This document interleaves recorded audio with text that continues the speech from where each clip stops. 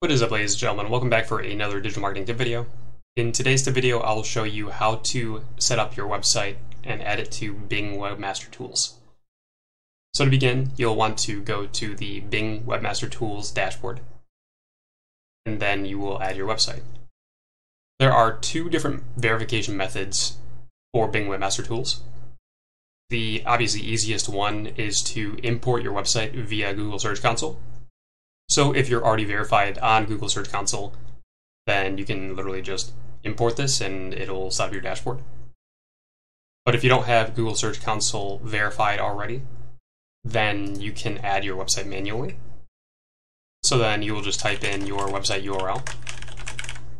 And as a quick caveat, Bing will consider this URL to be a unique URL compared to this other one. So make sure you're using your website's exact URL. And then you'll click the Add button.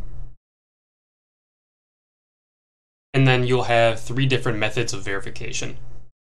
Adding a CNAME record to your domain name server, or uploading an XML file using a FTS or FTP protocol can be really intensive or takes a lot of technical savviness. So I would recommend working with your web developer with these two options. But for our purposes, the simplest way is to just add a meta tag to your site's homepage. So you can click on this option, and then you will copy and paste this HTML meta tag into the header section of your website, or before the first body section of your website. So this is super simple if you have a WordPress website. You can just install this Insert Headers and Footers plugin. And once that's installed, then you'll go under the Settings tab and select Header and Footer Scripts. And then you will just copy and paste the script into the plugin and then save your settings. And then once that is saved, you'll come back into the Bing Webmaster Tools dashboard and then verify.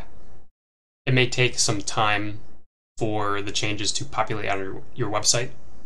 So if the verification fails immediately, wait 15 minutes or a couple of hours and then try again.